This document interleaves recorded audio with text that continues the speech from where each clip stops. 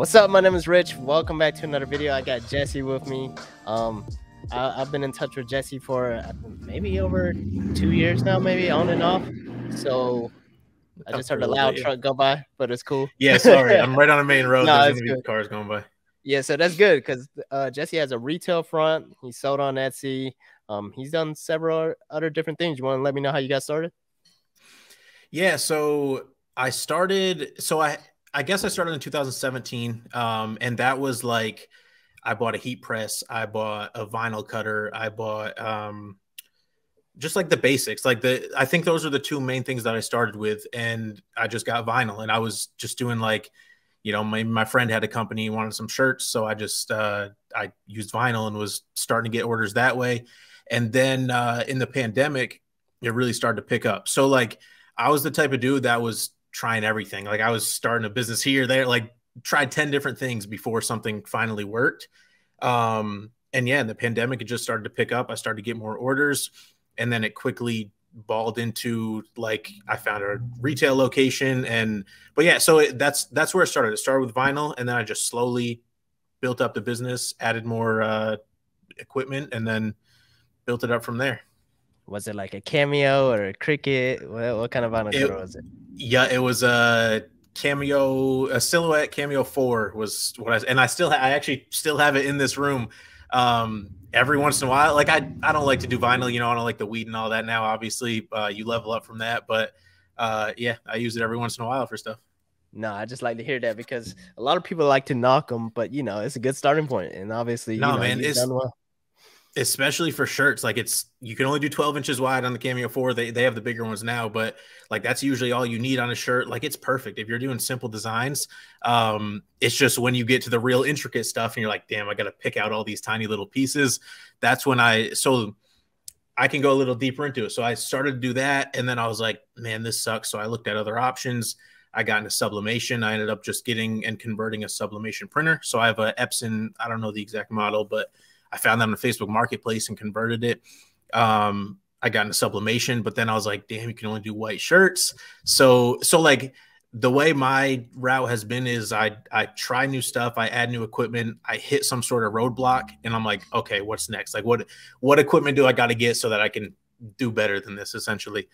So the next step was sublimation. After that, I ended up getting a converted direct-to-garment printer. So that's, again, just like an Epson printer that they convert, and then that thing sucks. I still have that too. That's it's a $4,000 paperweight. Like I'm gonna make a video too. This is on my list of videos of like, should you get a converted DTG printer? Disclaimer: you should not, because I mean maybe some are okay, but I'm not even gonna say the brand. The one I got was not great. So then I had that converted one. I ended up getting a Epson F2100, like a legit DTG printer that I still use that every day. That's right next to me. Yeah, it's just like, I just slowly built up, which is, and I try to tell people, like, I don't care about competition. I'll tell you whatever you want to know that I know. Like, if I can help, I'll help you.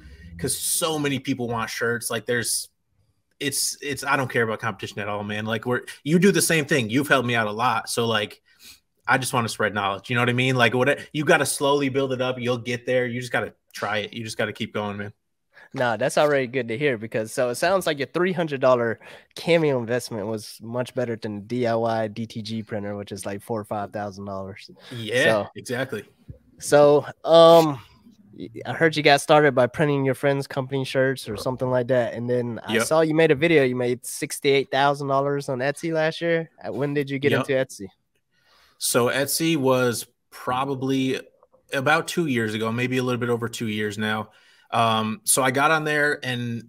Yo, excuse the interruption, but check it out. This video is brought to you by Everbee. Everbee is a tool that you can use to find the best products to sell on Etsy in seconds. You can try it for free with no credit card required. So all you got to do is click on try it for free and download the Chrome extension, and you're already giving it a shot. So with Everbee, you can do product research, find high demand products to sell on Etsy so you can make what is trending. See how other Etsy listings are performing so you can make high revenue products. You save time by this because you're already doing the research all in one tool.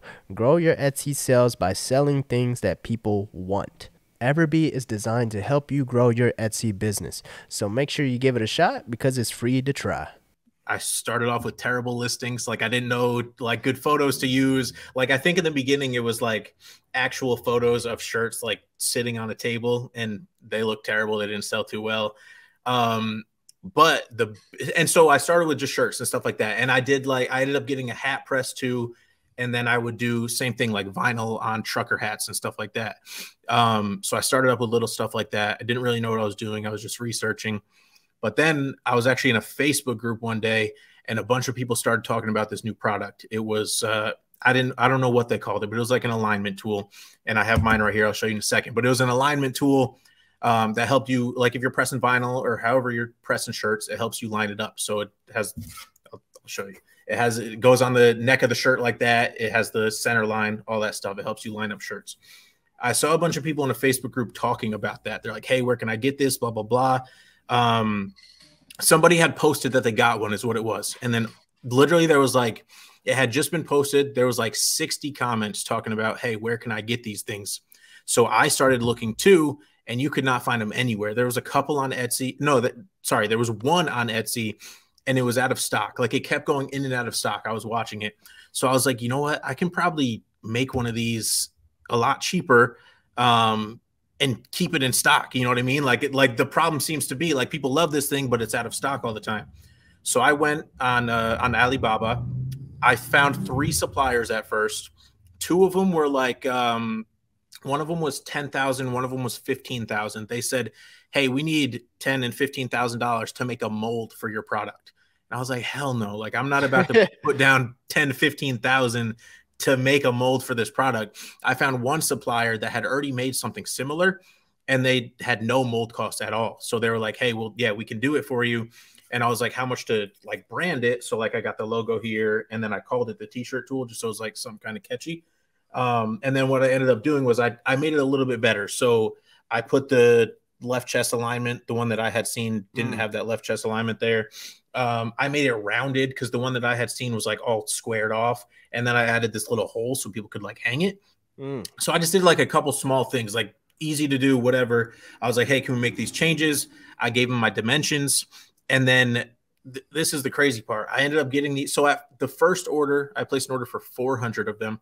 They were $2 each. So my initial investment was $800.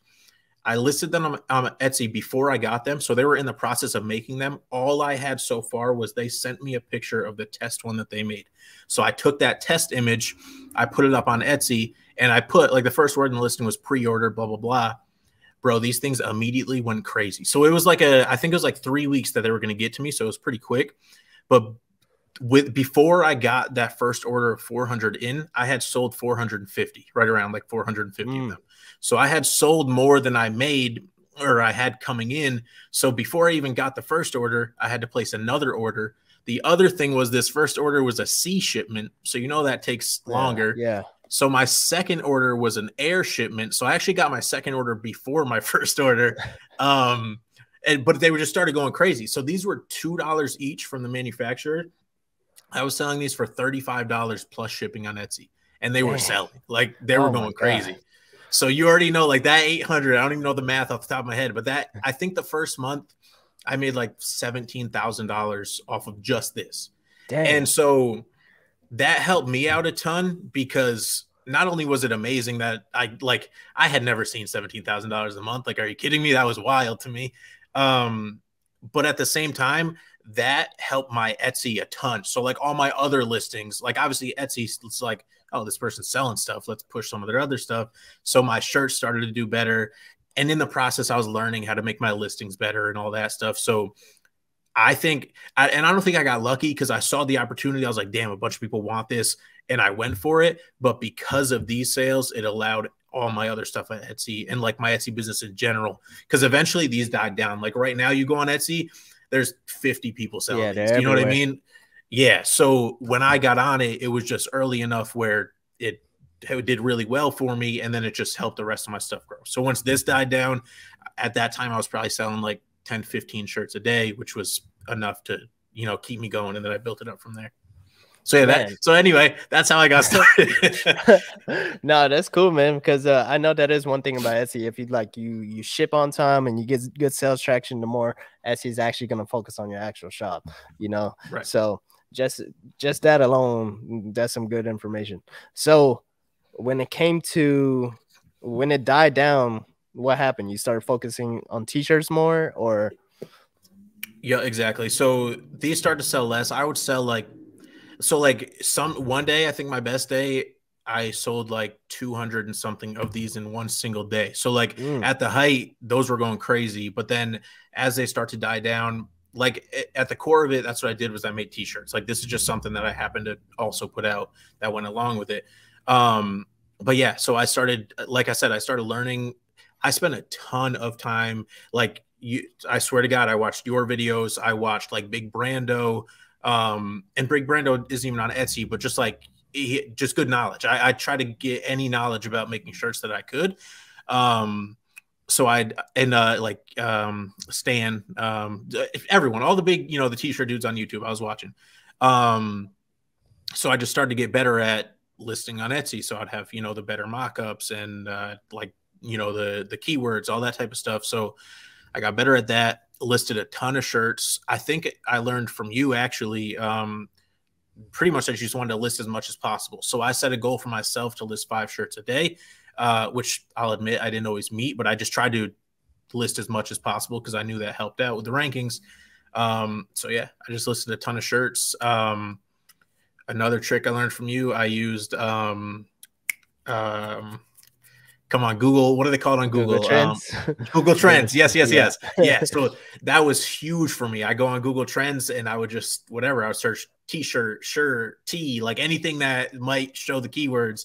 And I would see what was trending that day or the last week or whatever. And I would just list it. And then every once in a while you got lucky. Like another product that went crazy for me was that Bernie Sanders meme of him sitting there in the knit gloves or whatever.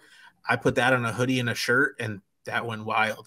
And at that time I was actually outsourcing like the print on demand stuff. So I didn't even have to fulfill all those, which was nice, but the profit was less, but still like those shirts went crazy. And then I just, whatever, I got to sit back and just get that money from print on demand. So that stuff really works well. So that's what I did. I went with shirts. I did some other stuff here and there. But shirts was the biggest thing. I just listed as many shirts as I could on Etsy. So how do you think print on demand weighs in terms of, you have a DTG printer, so what made you want to go that route? So at the time of the Bernie things going crazy, I was like brand new to DTG. And I think if I remember correctly, because this was whatever, over a year ago at this point, if I remember correctly, I believe that at first I was fulfilling them myself. Like I did a few, but then they started to go crazy and I was like, I can't keep up with this. So I switched it over, like Printful or something like that. I set it up with, and it's great because like even today, if I got 500 shirts that I had to DTG, that's kind of a pain. Like you got to pre-treat all the shirts and do all that stuff. So, and it's not the fastest. It's not like screen printing where you can knock out a ton at a time. Like that'll probably take days. So a huge benefit is time. Like me and you have been talking about it, like off of here, like we kind of want some time back. You know what I mean? You want to spend more time with family. You want to be able to do other stuff. You don't want to be pressing shirts all day long. So POD is huge for that. But on the other hand, like I said, the profits, like with direct to garment, like with the machine, the ink isn't too crazy expensive if you look at it on a per shirt basis. So like you're definitely making a lot more if you're doing it yourself, but it's a lot of work. It takes time. So if you want it, like if you can, yeah, exactly. If you can get good with the Google Trend stuff and you're consistently putting out shirts every day, print on demand is probably not a bad idea because that bulk is making up for your profit loss essentially. But yeah, if you're selling less, you want to probably fulfill them yourself so you can get more profit. Oh yeah, for sure. All right, so you're doing a whole bunch of online stuff, but then you got a retail store front. Did you do that before or after?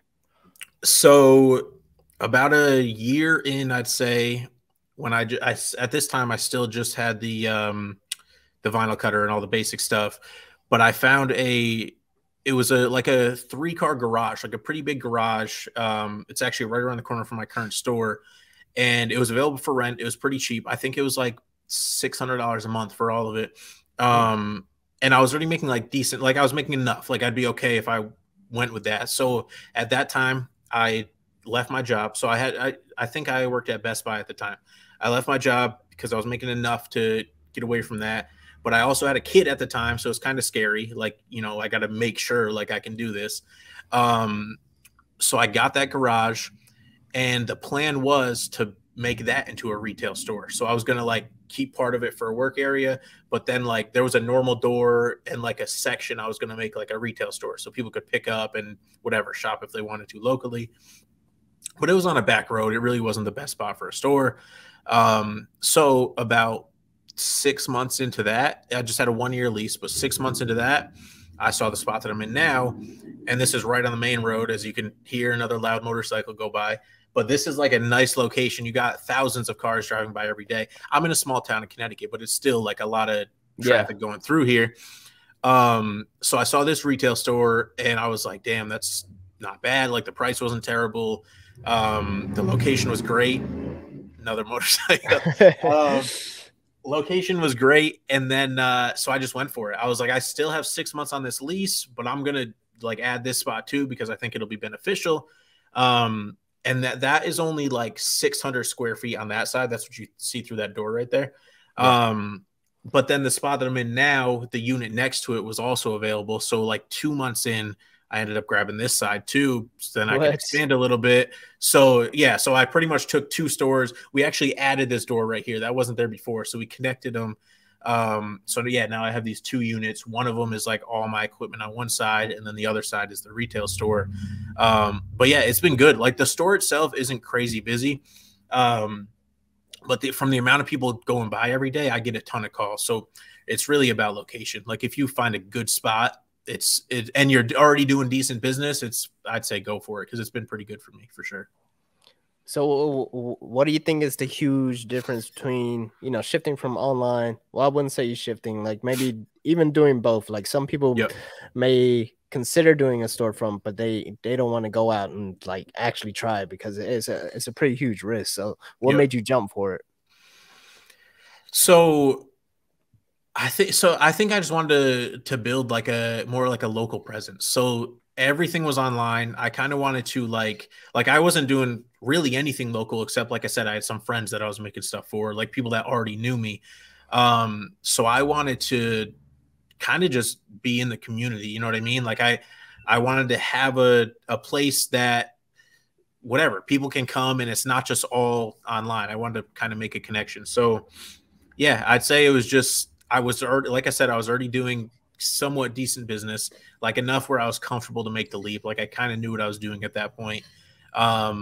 So yeah, I mean, it's scary, I'm not going to lie. And when I got the store, it was the middle of the pandemic. So like a lot of businesses were closing.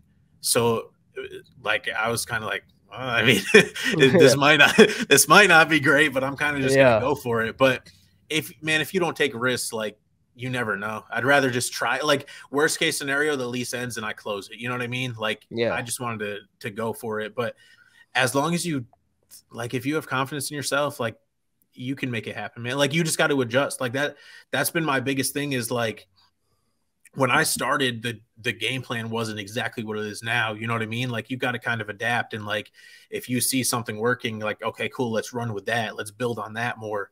So yeah, you just got, as long as you're able to adapt and like grow that way, you'll be good, man. You just got to go for it sometimes. That's awesome, man. So I just want to say, I guess starting with a Cameo Cutter, you can go a long way. And then my wife just texted me this random. So for anybody who's like on a budget and wants to start with a Cameo Cutter, my wife just said there's Gildan t-shirts at the dollar store for $1. So that's cheaper than you buying it from a distributor. Yeah, for real. It is. And that's the other thing. One thing that you like, this is a huge lesson that I learned is like, so like me and you, we're making shirts all the time. If we make a little mistake, we're going to be like, damn, that looks bad. Like I shouldn't sell that, like whatever. 9 times out of 10, the end customer has no idea. Like they will never, ever, ever notice that issue or that mistake that you made or whatever. Like obviously if it's a big thing, like a huge misprint, whatever, but like you got to realize that people aren't doing this every day. Like you're going to be like, hey, this next level is so much nicer than this Gildan shirt. But this person on the other end, like if you're making a brand, yes, use the nicer stuff. You want people to wear your shirt every day, whatever. But if you're selling on Etsy or something like that, save yourself some money. Like people, not only do people kind of expect the Gildan shirts on Etsy, but like a lot of times they don't even know the difference really. Like obviously you can feel the difference in some shirts, but like you're way more critical of yourself for no reason. I've come to notice like done is better than perfect is like my biggest motto, because it's like 9 times out of 10, whatever I'm stressing over, these people are not even going to notice. Like you just got to put your ego to the side and ship that product out, because like sometimes I'll put a product out and I'm like, damn, I hate that. And then I get a 5-star review. It's like, oh, okay, so this person loved it. Like you got to realize, man, like you just got to do it. You just got to go.